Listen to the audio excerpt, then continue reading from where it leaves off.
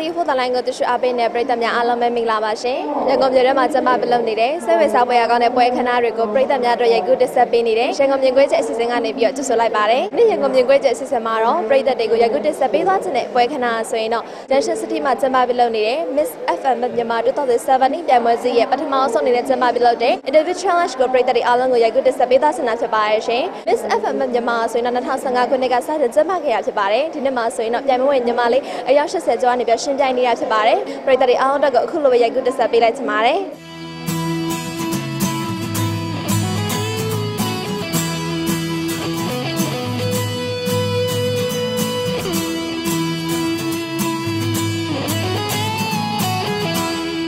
ပြည်သက်များအခုတက်ဆက်ပေးနေတာကတော့ Junction City မှာကျင်းပပြုလုပ်တဲ့ Miss F.M.F မြန်မာ2017ပွဲကြီးရဲ့ပထမအဆင့်လူရွေးချယ်ပွဲကြီးဖြစ်တဲ့ Interview Challenge ပွဲကြီးကိုတက်ဆက်ပေးနေတာပဲဖြစ်ပါတယ်။ Miss F.M.F မြန်မာ2017ပွဲကြီးရဲ့ပထမအဆင့်လူရွေးချယ်ပွဲကြီးကိုတော့ဖိတ်ကြားထားသောဧည့်သည်တော်များအနုပညာရှင်များနဲ့ Junction City ကိုလာရောက်လည်ပတ်သောဧည့်သည်တော်များစုံလင်စွာတက်ရောက်အားပေးခဲ့ကြပါတယ်။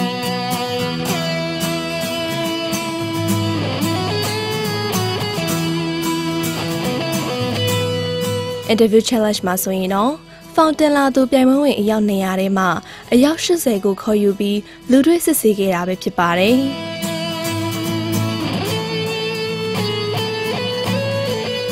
ပြိုင်ပွဲအကြောင်းအရာများနဲ့ပတ်သက်ပြီးတော့လည်းပရိသတ်များသိရှိစေဖို့အတွက်တာဝန်ရှိသူတူကိုအခုလိုပဲမေးမြန်းပစ်ခဲ့ပါတယ်ရှင်။ကျွန်တော်နာမည်ကတော့လင်းထူးရှာပါဗျကျွန်တော်ဒီ Miss F.M.F မြန်မာ organization မှာ founder and CEO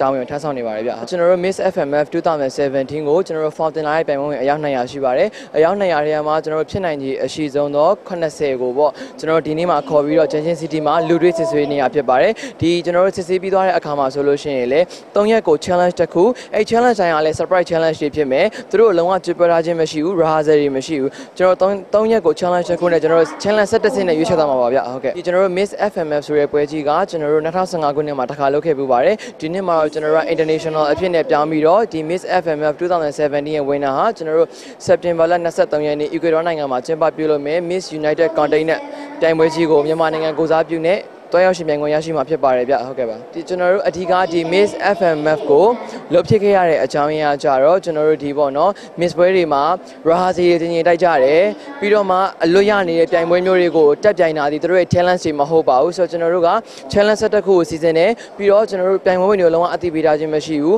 modeling ဘိုင်းကို Miss ဘိုင်းကိုပါကျွန်တော်တို့ကစနစ်တကျစီစဉ်သွားတယ်အဓိကတော့ကျွန်တော်တို့မြန်မာနိုင်ငံကိုအကောင်းဆုံးဂုဏ်ဆောင်နိုင်မဲ့မိန်းကလေးပဲရွေးချယ်သွားမှာပါဗျကျွန်တော်တို့ဒီ Miss F.M.F အမှတ်ပေးရဲ့နေရာမှာကျွန်တော်တို့အချက်5ချက်နဲ့အမှတ်ပေးပါတယ်တကူကတော့သူတို့ရဲ့ဉာဏ်ရည်ပိုင်းမှာတကူကသူတို့ရဲ့ရုပ်ရည်ပိုင်းတကူကသူတို့ရဲ့အရက်ပါတကူကသူတို့ရဲ့ general knowledge ပါပြီးတကူကကျတော့သူတို့ရဲ့ presentation skill ကြီးပါတယ်ဗျဟုတ်ကဲ့ပါဒီနေ့မှာဆိုရင်သူတို့ catwalk challenge တွေပြန်ရမယ်ပြီးရင်ကျွန်တော်တို့လုံးဝအသိပေးထားမှုမရှိတဲ့မိကုံးဖြည့်ဆို့မှုတွေပါမယ်မိကုံးဖြည့်ဆို့မှုကိုကျွန်တော်တို့ international question တခုပါမယ်ကျွန်တော်မြန်မာနိုင်ငံအတွင်းမှာဖြည့်နေကြမိကုံးတခုပါမယ်ပြီးရင်ကျွန်တော်တို့ catwalk ပိုင်းဆိုင်ရာတွေကိုစနစ်တကျဆက်သွားမှာပါဗျကျွန်တော်တို့ဒီ Miss F.M.F မြန်မာ2017ရဲ့ grand final ကကျွန်တော်တို့ဇူလိုင်လ30ရက်နေ့ MCC ခန်းမမှာ grand final ကိုကျင်းပပြုလုပ်သွားမှာဖြစ်ပါတယ်ဗျဟုတ်ကဲ့ပါ